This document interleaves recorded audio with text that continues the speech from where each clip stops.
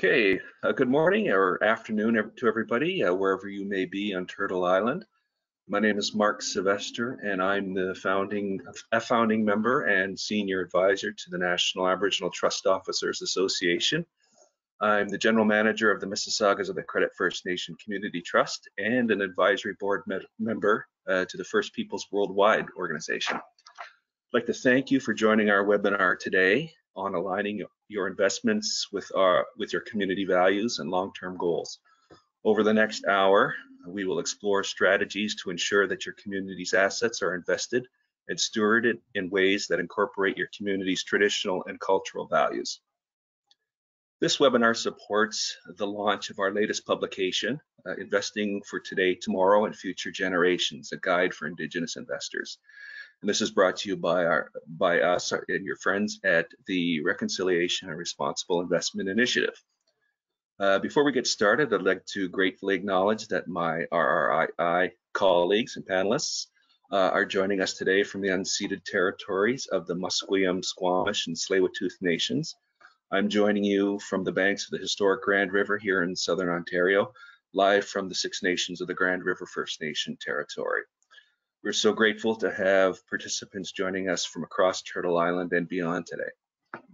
So to start, I'd like to offer some background on the Reconciliation Responsible Investment Initiative and the speakers who put this webinar and this great work together. The RRII is a partnership between NATOA, National Aboriginal Trust Officers Association, and Share Canada. We work with Indigenous communities generally through trust boards, as well as Canadian institutional investors to promote Indigenous values-based responsible investment procedures and practices that include reconciliation goals for the non-Indigenous investors. We believe that together, both Indigenous and non-Indigenous investors can build capital markets that integrate and better align with Indigenous values, rights, and ways of knowing. So to introduce our speakers today, we have Shannon Rohan, the Chief Strategy Officer at Share Canada. We have Mike Bonshore, President and CEO of Vision First Nations Financial Services and Kamola Indigenous Capital, and now Managing Director of the First Nations Business Development Association. And taking care of us today is Katie Wheatley. She is our project lead for the Reconciliation Responsible Investment Initiative. So welcome everybody. Thank you for being here and joining us. And I'll turn it over to Katie to show us the way. Great, thank you so much, Mark. So before we jump in, a few quick housekeeping matters. So we're keen to make this an interactive experience. You can send us questions through the chat box in the lower half of the GoToWebinar panel at any time. And towards the end of the webinar, we'll open up the discussion and look to address any questions that have come in the meantime. At that point, you'll also be able to directly ask us questions via microphone by clicking on the hand icon within the webinar panel. We can then activate your channel so that everyone can hear the question. Please also note that we are recording this webinar to make it available on our website at reconciliationandinvestment.ca. Now I'd like to hand it off to Mike Bonshore, who will speak to how First Nations teachings and values relate to wealth and the governance of trusts and other collective financial assets. Thanks, Katie. Giligasa Namut Nuguam Gikanzi Gaikala Muskumok Zaudianok. Thanks for the intro, Katie, and your opening remarks, Mark. I guess in thinking about this topic and leading up to this workshop, and the issue of how we incorporate our values into our sort of wealth management practices and structures, I got thinking that I think it can be a challenging exercise, and I think and I wonder that if part of it stems from where we start, in that I think I could be wrong, but I think for the most part we generally start with sort of the mainstream approaches and the mainstream sort of documents and tools that we were sort of brought to us, and we try to fit in our values into that. And I think maybe what is another opportunity is to instead start with our community values, getting an understanding of those community values, and from there we build in the necessary tools and practices and structures that can make that happen.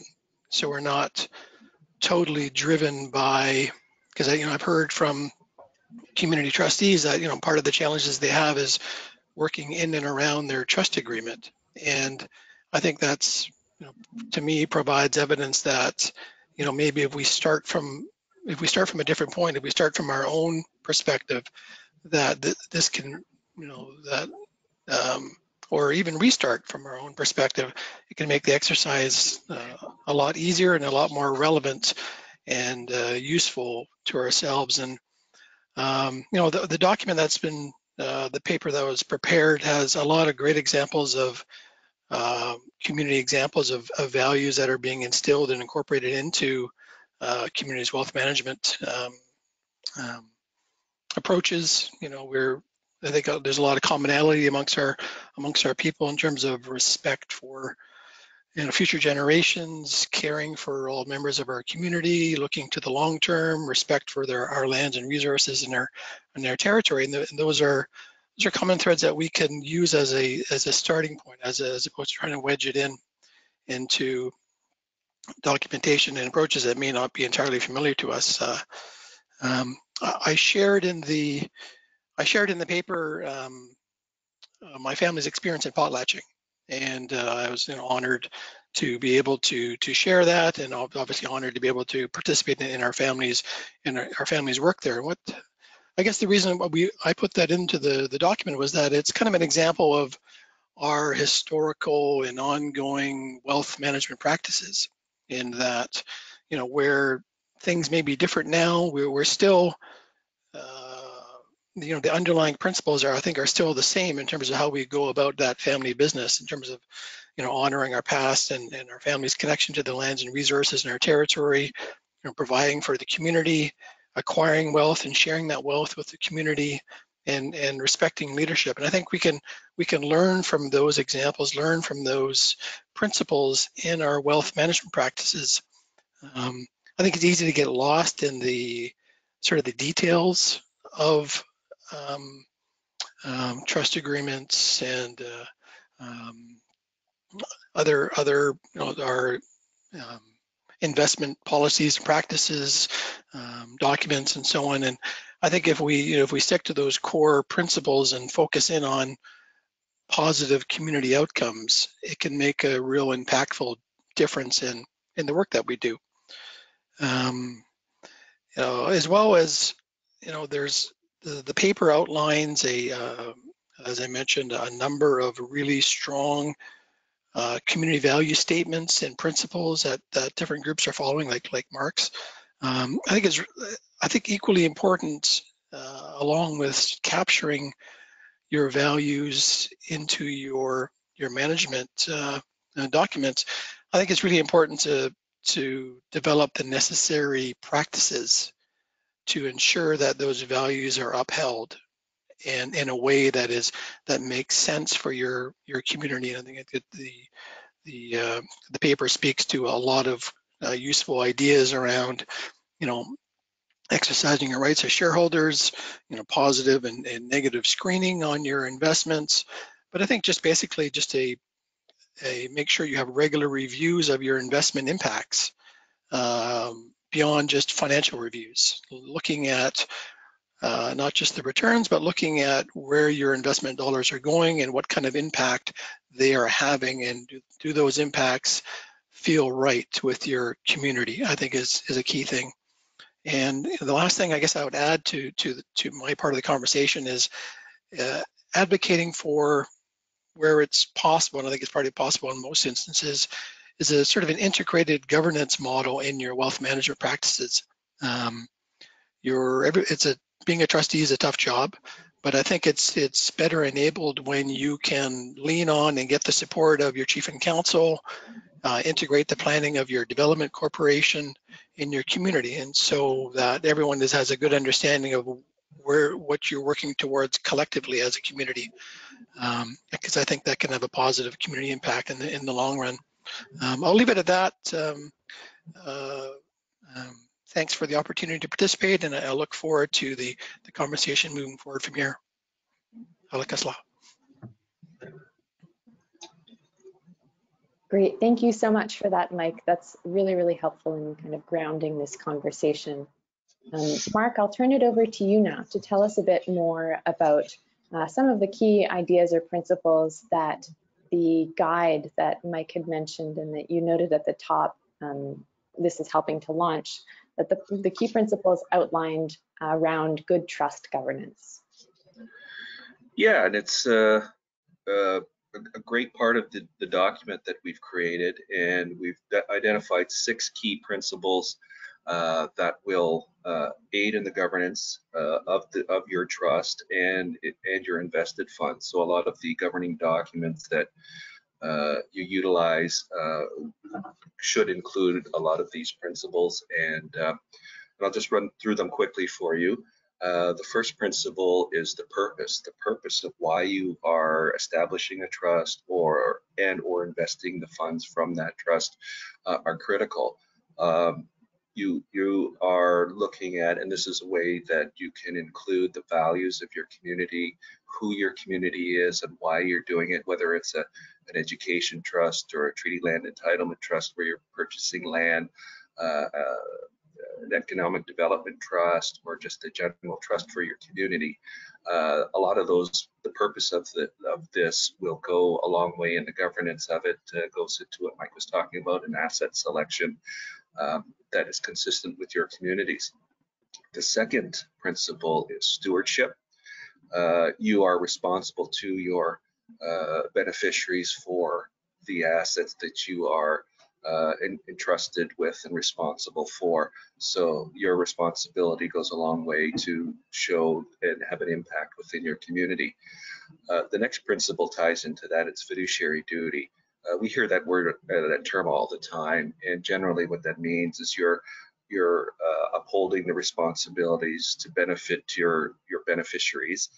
You have to act with a duty of loyalty and a duty of care, and you have to put their needs first, not your own. You have to ensure that you are making your decisions based on what's the best interest for your community. And in that, we've had a lot of discussion on is fiduciary duty the highest level we owe? How does our traditional values and our cultural values play into that? So I will let you know that we at the RRII are doing some work with a very highly respected Indigenous legal professional named Dr. John Burrows at the University of Victoria, and through a student of his and his work, we are developing a position paper on the Indigenous fiduciary. So that's going to be extremely helpful for us because moving forward, our fourth principle is accountability. So how does our work as a fiduciary for our people, how do we show accountability back to our community? How do we take into account more than just a financial return on our invested funds? How do we, as we're going to be talking about in a little bit in this webinar and a lot of the work that we're doing, how is our responsibility as a shareholder impact a lot of the companies that we own? Can we have an impact? And we have some examples, great examples, even recently. And surely we'll be talking about some recent events that have shown the power of the shareholder voice to encourage social change. The next key principle is transparency. This is talking about how we are sharing our information with our beneficiaries, with our communities, and really what we're doing is trying to look for feedback and input from them to ensure that the values that we initially say we are espousing and building our trusts and investments based on are actually doing what we want them to do and having the impact within the community that we're hoping to have. So the transparency is the sharing of the information back and forth with our community members. And finally, our last principle is suitability. We're trying to ensure that all parties involved in the trust should have the necessary experience, skills, knowledge needed for their positions. And in this case, this is where my organization, the National Aboriginal Trust Officers Association, can come in incredibly handy and helpful with our online training programs, our conferences, our information, the contacts, the networks that we have. Certainly will be able to help create a situation where we are helping to, it's the purpose of why we started NATOA in the first place, was to share stories, create capacity, build education, and work as advocates for those of us who are in this Indigenous investment and trust community. So with that in, also I'll add just in closing on this part that our, as Mikey mentioned, our document does provide some examples of this. We have a case study in there with Carcross Tegish First Nation, who in incorporating these 6 principles that I've just gone over, they've added their traditional values. Their guiding policy sets forth that their trust must be administered with integrity, selflessness, honor, respect, courage, and knowledge.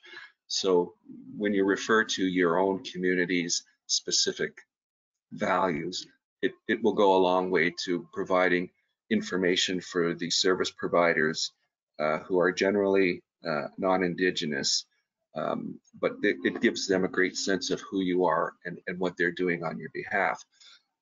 So, I encourage everybody to get a hold of our guide and take a look, and please share your stories with us, because I think this is a way that will help us continue this work and get more and more examples of how our various communities are approaching this this shared thing that we do. So I'll give that back to Katie. Great. Thank you so much, Mark, for providing that overview of some of the key principles that have been identified over time as really viable posts around which we can ensure good governance of the trusts that everyone is entrusted with overseeing. I'll look to Shannon now to introduce the 5 major strategies that we have outlined to align investments with community values and long-term goals. Thank you, Katie. Good morning, everyone. It's great to see so many people joining us today. And it's great to be here. Thank you, Mark. Thank you, Mike and Katie. Through this guide, in addition to setting those 5 key governance principles that Mark just outlined, we also wanted to establish some recommendations or steps that Indigenous investors can consider taking in terms of aligning their investments more closely with their values and their broader community aspirations. And in the process of bringing this guide together, I really do want to recognize that we had a number of different contributors who really helped to provide us with case studies, provide us with insights and wisdom. Those contributors are listed in the guide. Mike Bonshore is one of those. Jason Campbell, who has been a key player in the Reconciliation and Responsible Investment Initiative, is also a contributor. Stephen Nairn, who's the Chief Investment Officer at Raven Indigenous Capital Partners, is another contributor. Megan Shannon, who's the Senior Manager of Indigenous Markets at CIBC and now also a member of the board at NATOA, provided some great insights. Shapela Siam, otherwise known as Hereditary Chief Lian Joe from the Squamish Nation, made some contributions that were very helpful. And finally, Vicki Whitehead, who's the Director of Indigenous Services at Crow McKay, who has always been so helpful and insightful to the RRII. So I just wanted to call those people out. What we want to do now is move into looking into a bit further depth what these 5 steps are, and you'll see them now on the screen here. But the first is really embedding those values into the investment policy statement. The second, working effectively with asset managers. What are some ways we can ensure closer alignment with the service providers that we work with? The third step is really around knowing what you own. And so understanding what is in your portfolio, what makes up your different investments across asset classes. The fourth is using your voice. So rather than sort of just being a passive investor, looking at how you can use your rights as investors and use your voice as an investor to talk about the things that matter to your community. And finally, investing in the Indigenous economy, investing in your own community, investing in Indigenous communities and businesses across the country, and identifying ways that we can do that. So those are the 5 steps we're going to go through now. And I just want to talk a little bit about this first step in terms of embedding values into your investment policy. And I think Mike really set this up quite nicely in his introductory remarks. And that's really what is the starting place, or the restarting place, as he said. And that's really looking at what are those values, and what, you know, in terms of investment, how do we embed those values into the way that we're making investment. And as you know, the investment policy statement is a key governance document for trusts, and it really provides the overarching framework for the management of the trust's investment assets. So the investment policy assigns roles and responsibilities to the different external and internal actors. It clarifies what your investment objectives are and your goals. It identifies the asset mix and articulates your risk tolerance and return objectives. And it also establishes other criteria to review and evaluate the investments that are held. And so one of the recommendations we make in the guide is to consider incorporating a statement of community values or beliefs into your investment policy. And what this statement of values or beliefs can do is it can really support sound decision making and helps trustee boards to work effectively with external service providers, for example. So you have a clear, explicit set of statements or beliefs around your values, and that can really help initiate an important conversation with the different service providers that you're working with.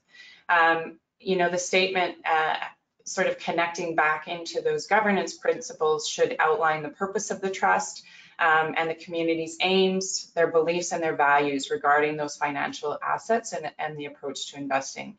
And so I want to actually turn it back to Mark, because he has a specific experience with the Mississaugas of the Credit First Nation Community Trust and the steps that they took to do this. On the screen in front of me here, you'll see another example from the Oneida Trust and how they've tried to incorporate their cultural and spiritual values into their investment policy. So Mark, I'll turn it over to you, and just if you could talk a little bit about the process that you went through with your trust. Yeah, thanks, Shannon. A lot of the work that began this was the work that I've been doing with Shannon and her team at Share, and reviewing our own investment policy statement. At the time, there was absolutely nothing in there that indicated who our trust was and why they were investing. And then, you know, I'll give you a quick example of a brief experience that we had a couple of years ago. We had retained a new investment manager, and going through the proper Ontario Securities Commission get to know your forms that your investment manager sends to you, there was absolutely no section in there that asked you who are you and why are you investing. They asked the standard stuff: how much money is it? How long are you going to invest it for? What are your risk tolerances? And you know, how much of the capital do you need, or do you need at various times throughout? You know, what is the duration? Some very technical terms, but there was absolutely nothing in there that says, where does this money come from? Who is investing it, and what is the purpose of investing these funds? And so, you know, in doing this work, we recognized that we had to put in a statement within our investment policy statement that, and as I mentioned before, generally speaking, the investment industry that we deal with are non-Aboriginal professionals that we deal with. Wonderful people, but what we were really trying to do is take a cultural and a traditional value and articulate it in a way that turns into an investment decision. So instead of trying to explain each and every one, we want to give a general idea of who we are so that our investment manager can make a decision on an investment that meets the goals and needs of the community. So in our case, when I was doing the research, and I'm a Six Nations Mohawk, I am not a Mississauga and Anishinaabe person. So I think my board was sort of expecting me to draw this up.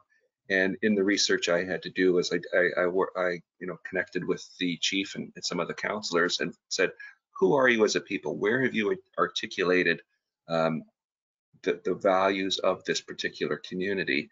And I was directed to their comprehensive community plan that they had just developed within a few years prior.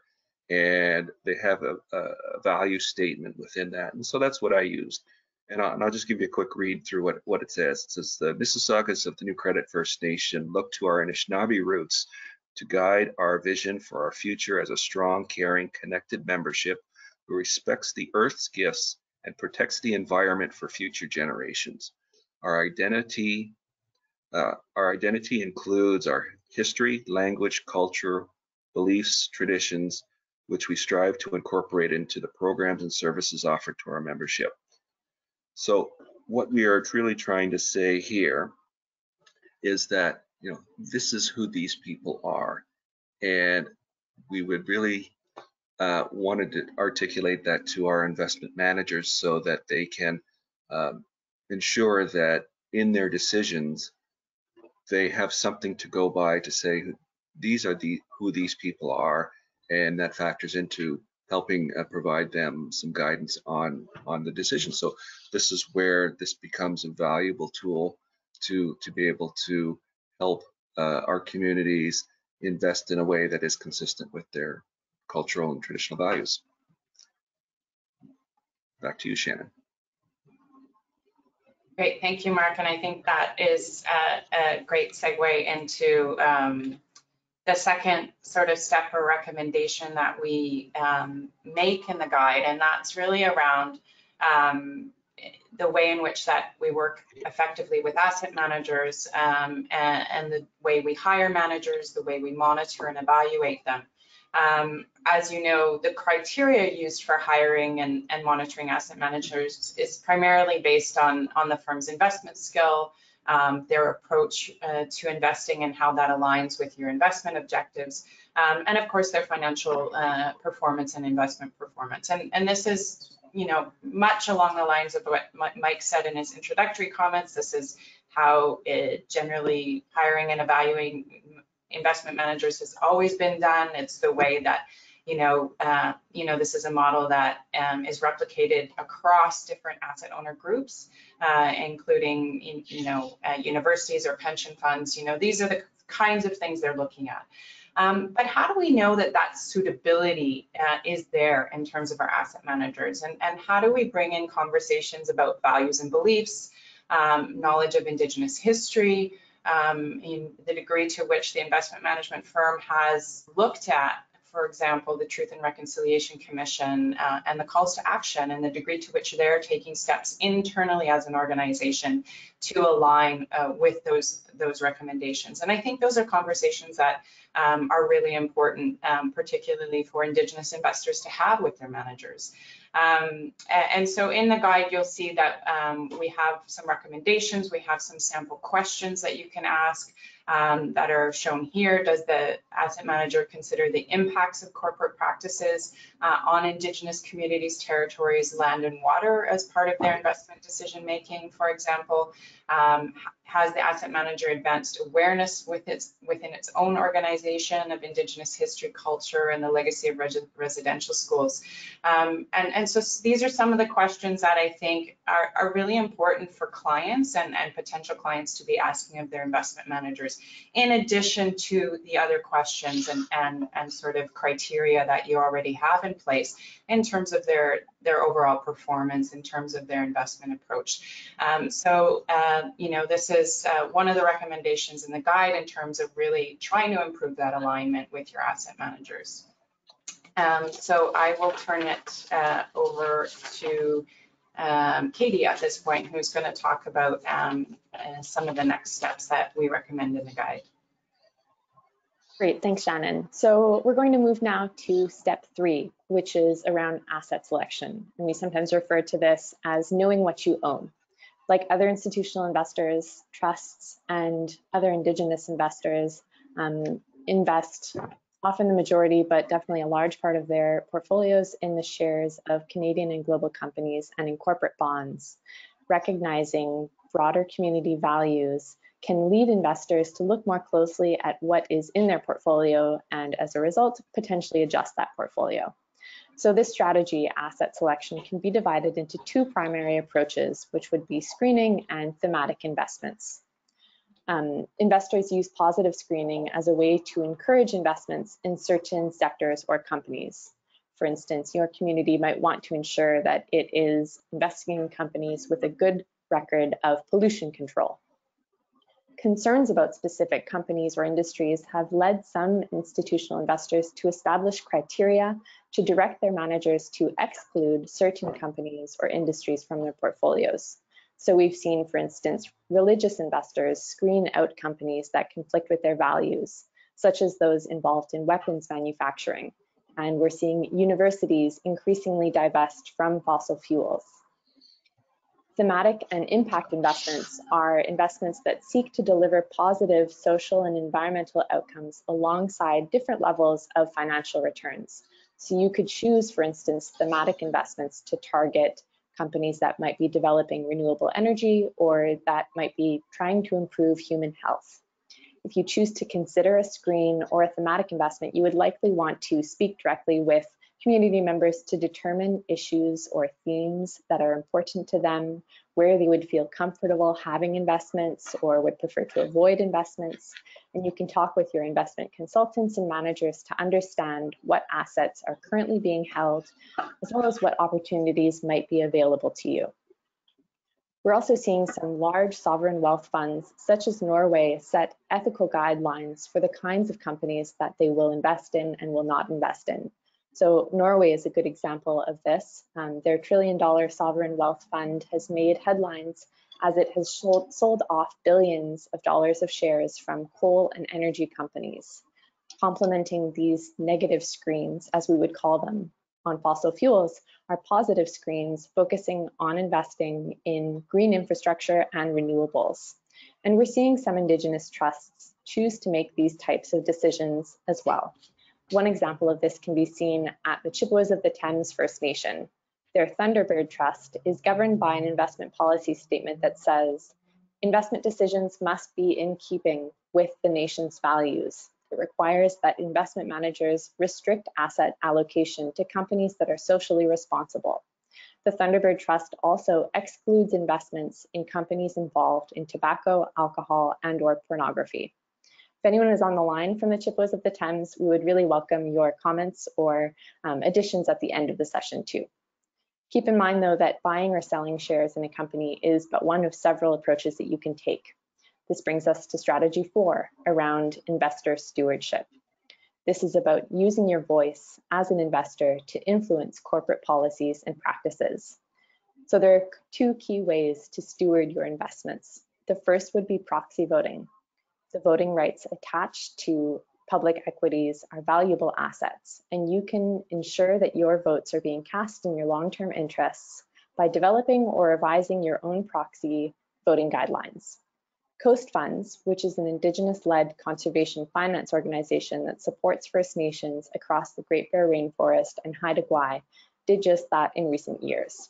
Coast Funds developed a new set of guidelines to provide asset managers with specific direction around how their voting rights should be cast, particularly around votes relating to the rights of Indigenous peoples, which do come up on the ballot. Our last webinar, which we held in late April, covered proxy voting in greater depth, and you can find a recording of that on our website. The second major part of investor stewardship is shareholder engagement. So this practice sees investors leverage their position as shareholders in public companies to improve corporate decision-making. This can occur through letter writing, face-to-face meetings with company management or directors, or filing shareholder resolutions at annual meetings. And effective engagement is not confrontational. It's based on constructive dialogue that aims to build more successful companies and ultimately create better outcomes, not just for the company, but also for communities, the environment, and future generations. SHARE leads a shareholder engagement program, and this year we focused on Indigenous rights and reconciliation, decent work and human rights, water security, and the climate transition. Mark, would you mind telling us a bit about a recent situation where we saw constructive engagement really make the difference in the US context? Yeah, absolutely. And if you notice up here, the former football guy gets the football question. So the recent developments with the Washington NFL franchise, where for many, many decades, Indigenous and Native American advocates had been advocating for the name change based on their view that it was a racist and derogatory term. Monday, you'll notice that the team, in fact, decided to retire the name, and they're looking to change it to something else. Realistically, with what was going on in the United States, based on social upheaval, based on the unfortunate passing of George Floyd, created an opportunity that really focused on discrimination and racism.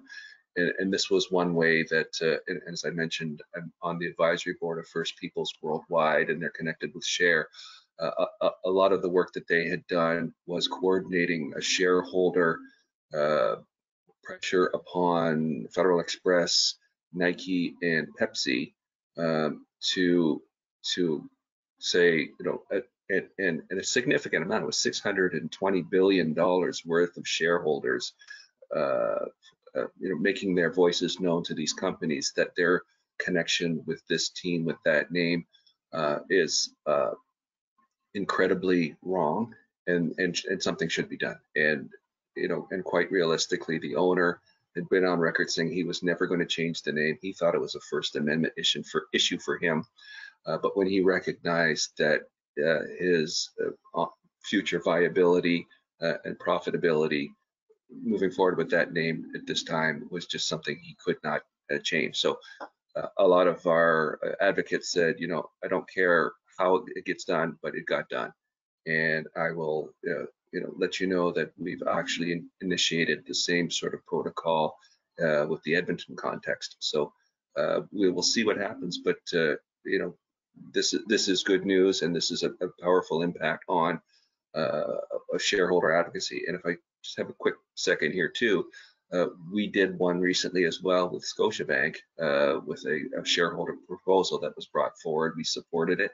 Unfortunately, the shareholder proposal was declined during the annual general meeting, but Katie and I, after this meeting, have an engagement with Scotiabank to have a very open dialogue about why we supported it and have a discussion, move it forward. So hopefully good things will happen.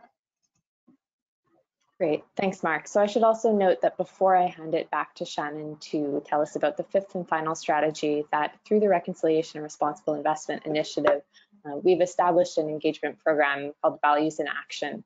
And we are preparing to invite an additional 3 trusts this year to participate in that program to experience shareholder engagement in a broader community, free for a year. So if you are at a trust that would be interested in participating, please feel free to get in touch with any of us to help make that come to life. Great, thank you, Katie. I just want to remind folks we're sort of coming to the end of the part of this webinar where we're talking at you, and we're going to be opening it up to questions. And so just to remind folks that you do have the ability to type questions in the panel on the right-hand side. There should be a section called questions, so please start bringing your questions in so we can get them in the queue. And you can also raise your hand. So I do see some people do have hands raised, and we will unmute you and allow you the opportunity to ask your questions that way. So we do hope that folks will have an opportunity to have a more interactive conversation. So I just want to get people lined up and ready for that. But first, just looking at the 5th recommendation that we make in the guide, and that's really around investing in the Indigenous economy and learning about new and emerging opportunities that are out there in Canada to invest in the Indigenous economy. And we know from our work with Indigenous trusts that there is interest in the ability to do this. Of course, there are various challenges and some barriers to doing this, but there are really a growing number of viable opportunities for trusts to invest in products and funds that aim to contribute to the growth of a vibrant and resilient Indigenous economy. And these opportunities may form an important part of a multi-asset strategy aligned with your trust's risk, return, and liquidity objectives. So we encourage people to continue to educate themselves and invite folks to talk about these different opportunities. Some of the opportunities that we identify in the guide and that are listed here are First Nations Finance Authority has a fixed income product, a bond product that is available. The Raven Indigenous Impact Fund is another great opportunity and is profiled in the guide. NACA and its Indigenous Growth Fund is coming online, and that'll support the ongoing debt financing provided through the Aboriginal Financial Institution Network. So that's another opportunity to keep in mind. And finally, the Kamola Indigenous Capital and Visions First Nations Financial Services also has opportunities, particularly in the infrastructure and alternative investment space. So those are some of the opportunities that we outline. In terms of implementation, some of the steps, it's important to explore these investment opportunities and ensure that they align with the overall purpose of your investment vehicle and the criteria that you've established in your investment policy. And always when exploring new investment opportunities and new asset classes, it's critical that you feel comfortable and knowledgeable about these options before making decisions. And the general rule that, when we're talking to trustee boards that share, if you don't understand it, don't invest in it. So sometimes you may be hearing about very complex products or people coming to present, and it's really critical that you do understand the investment product and vehicle before investing in it. And so recommend that you look at that part of the guide as well and get a sense of some of these emerging opportunities out there. So with that, I think we're going to move into questions. And so as I said, you can raise your hand, you can type questions in, and we do have a few here. The one that's just come through, and maybe I'll direct this to Mark and or Mike, and that is around tax efficiency and how important is tax efficiency in the investment goals.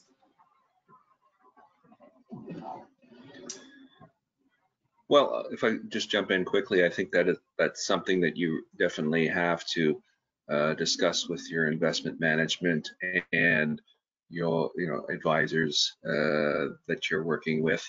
They're practical terms, a lot of First Nation trusts, effectively pass that along to the beneficiaries. And in our case, beneficiaries are status Indians, so there's a bit of a break there. But it's definitely something that you have to have the discussion with moving forward and know where you stand with it. I don't have anything to add. That's good. That's a good answer. Okay, other questions that people have, please continue to type them in. Just looking at any hands up here. Another question maybe for you, Mike, that you can address is around how do different teachings, community teachings, relate to the management of these communal resources, and how does this map onto other areas of wealth and wealth management for First Nations? Well, I think this is the area of wealth governance and wealth management that communities are working through I see it as fitting into the overall construct of the community's governance. And so I mentioned some of my family's examples in terms of respecting leadership. However, that leadership structure may look like. We have a lot of communities that are, I'm working with a community now that has a hereditary leadership system where they have seven families that lead the community. And so that's something that they've been doing for generations. And so you can see how that, from a structure standpoint, how that can influence how you make decisions. And I think if a community is well grounded in its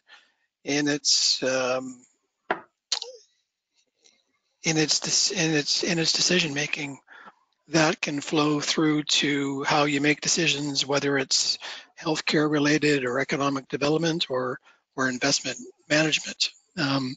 One thing that one issue that I come across quite a bit is the issue of, or the opportunity to invest for the long term. And I appreciate that that's an important consideration, and it's something that's in a lot of cases hardwired into a community's investment approach. But I think that also has to be measured against the current community needs. And we have our, and Mark mentioned the beneficiaries of our trusts are our members, and we have a young population.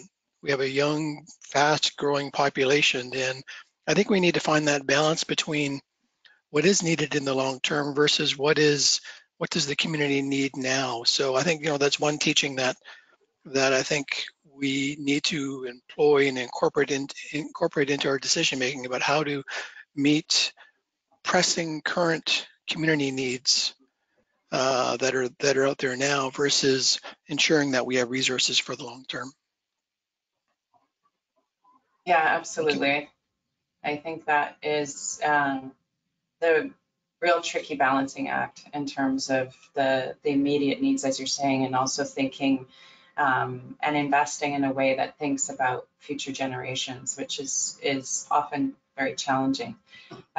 Mark, I wanted to just ask you about your experience in articulating the community value statement as part of your investment policy, and the preceding conversations that you had with your asset managers about that. Can you talk about what those how did those conversations go? How did your managers react? Were there questions about, okay, how do we actually implement this? Any insights in terms of the conversations that proceeded with service providers or anyone actually once you made that adjustment to your investment policy? Yeah, well, I think I had the benefit of working with you guys at Share for sure. The other part is that our trust was the first one to join the Values in Action program. So we've got the full weight of information, and I think the most important thing for me was that learning through the Share network was in connection with religious investors and some of the foundations that they were implementing some of these values-based decision-making and setting up, and the investment managers were doing it already. So I think it wasn't a stretch for us to say, okay, let's articulate our values and work with our managers to implement them and to execute them. Because it wasn't something I did in a vacuum. I had discussions with the investment managers. I was telling them this is the way we wanted to go. And they were quite helpful. I mean, they were giving me some advice on what they needed to hear, to see, because as I stated, you're taking a traditional and cultural value and articulating it in a way that turns into an investment decision.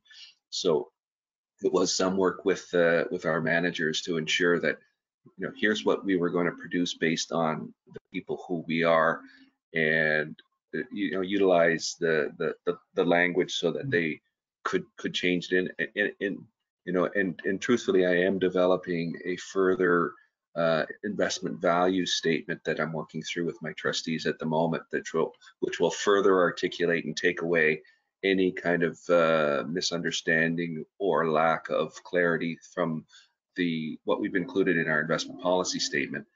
But it will be something even more defined for our managers. So once we get that up and approved, I'll certainly be willing to share it with our networks, and so I think it's important. But I think working, because as I said, I'm not a Mississauga Anishinaabe person, so I can't just go from personal experience and say these are the teachings I've been given. So I had to work with my trustee board, the chief and council, and find out from them who they are and how they view things, because a lot of times Indigenous is sometimes homogenous. There's a lot of similarities, but when you're talking about each community, there are some very specific things that relate specifically to them. And I think it's important for each group to be able to articulate that in a way that a non-Indigenous person can then understand and make a decision on their behalf, which is in their best interest. Yeah, I think that's a really good point, that process of understanding what the specific teachings and traditions are that are relevant and you want to be at the center of the conversations with the trustee is really important. And I'll just add, sorry for that background noise, but I'll just add that I know when Coast Funds went through the process of developing their proxy voting guidelines, that they wanted to ensure aligned with the broader values and vision of Coast Funds, that it certainly was a journey that was accompanied with their service providers, with their investment consultant, with their investment manager. So they, went on that, they invited a process, and the people they worked with were, happy to get on board and be a part of it. So, I think that, many asset managers and consultants are really keen, and they have a huge amount of resources and knowledge that they can contribute to that. One of the questions that's come through here that is a good one is ideas on how to make the values more prevalent in trust meetings so they are always present at the table.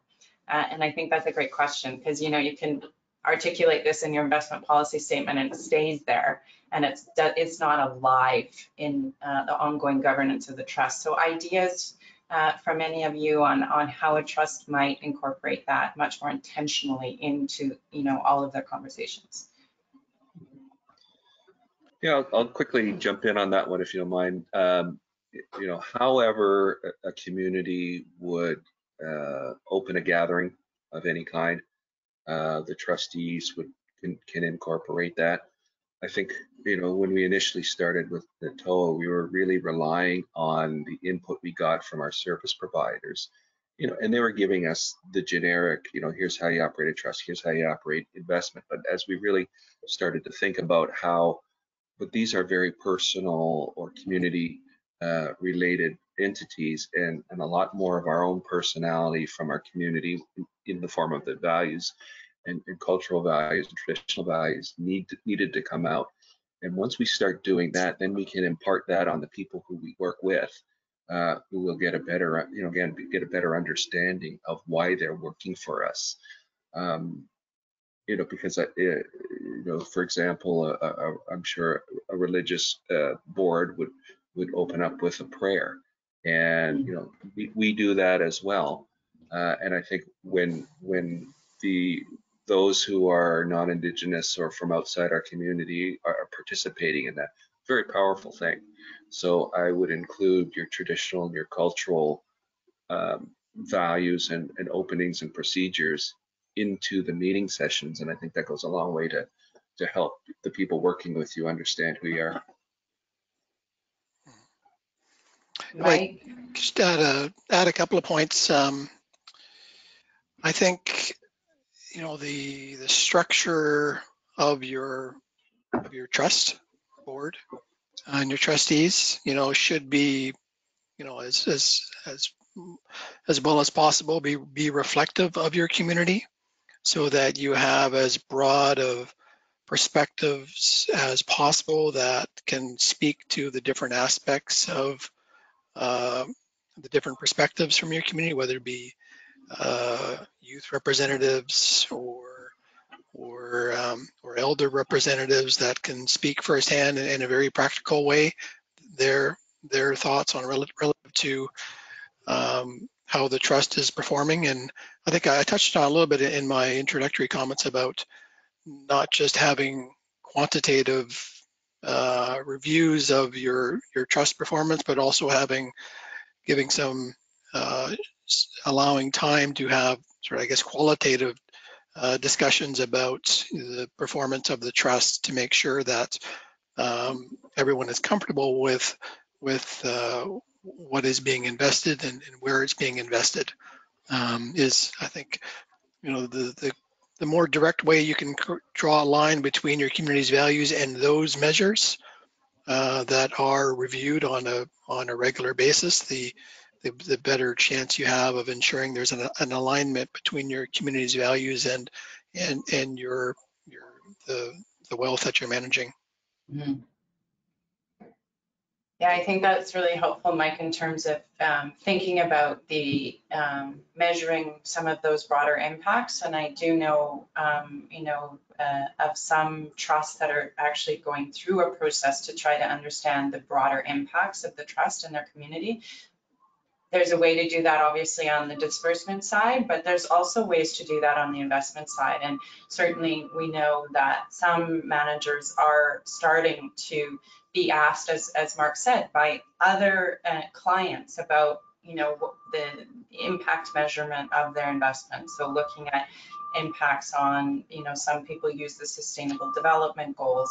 I know, for example, Raven Indigenous Capital Partners has a very, very sophisticated impact and measurement tool that is designed by the communities and the entrepreneurs that they're supporting themselves. So it's very evaluation that's very Indigenous led. So I think these are really important points, and certainly ways that Indigenous investors can think about measuring those broader impacts. Another question that has come through, a recommendation that I think is a great one, is can we do an information session with trusts, either together or individual trusts, who might want to jump into the offer of participating in the Values in Action program.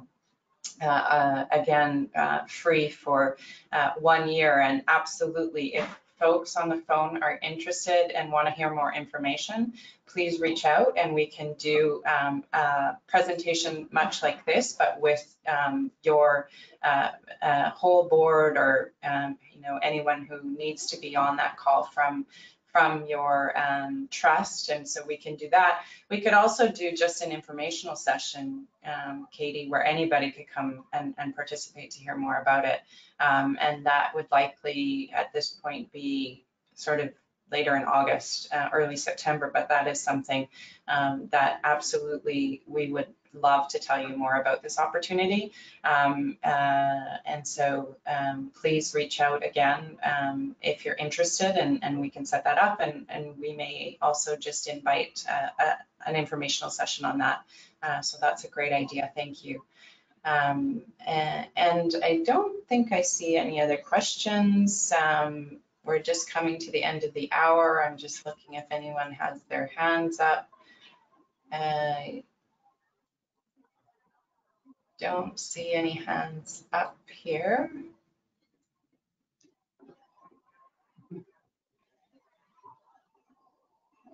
Mike, did you want a last word? Oh, I'm not sure I want to be the last word, but one thought that came to mind, as we're talking about the governance and management of our trusts and ensuring that our values are incorporated. I think it's also at a practical level too, and putting together your investment strategy.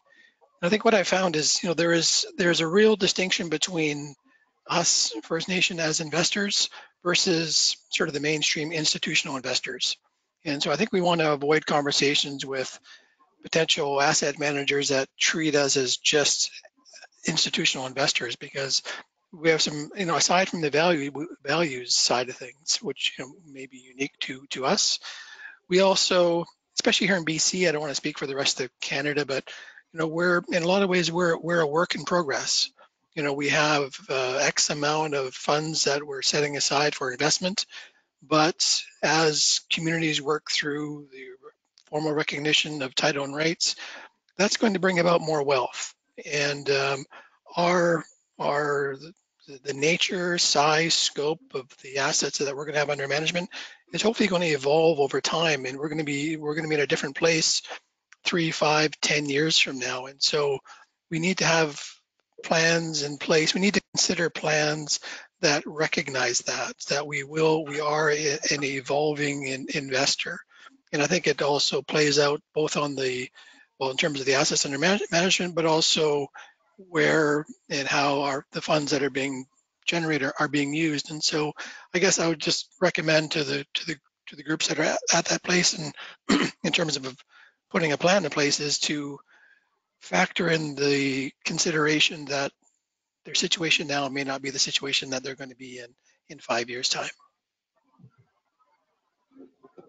Great. I just had a request to show the first slide. And so this is the very first slide. And I'm not sure if this is the one that you wanted to see. So I'm just going to slowly click through here, and maybe Katie, you can just close us off. Sure. Yeah, we are back at the top of the hour. But if there are any further questions, if you want to talk more about how this material and these ideas relate to your own trust or your own community's investments, or how you might think about implementing them and taking some of these ideas and running with them, we would really welcome you to reach out to any of us here. The Reconciliation and Responsible Investment Initiative really is designed to support and to help you along in this journey wherever you might be along it. So same goes if you are, say, an asset manager who is interested in embedding discussion of these strategies with trustee boards, we would welcome that as well. And if you want to read the full guide that we have been discussing today, it's available on our website at reconciliationinvestment.ca. You can also find us on Twitter, and you can sign up on our website for our listserv too to get the latest news and releases. And thank you to all of our speakers today for helping to bring this material to life, as well as to the many contributors to the guide that form the basis of this programming. Thank you to the sponsors too, who helped make this work possible. And thank you, all of you for joining us today, especially in this summer heat. We look forward to supporting you and to talking about this further. And just one final thing, we will send the full slide deck out to everybody who registered, so that you'll have access to each of the slides, and hopefully that will help you see in more detail the different slides. Thank you.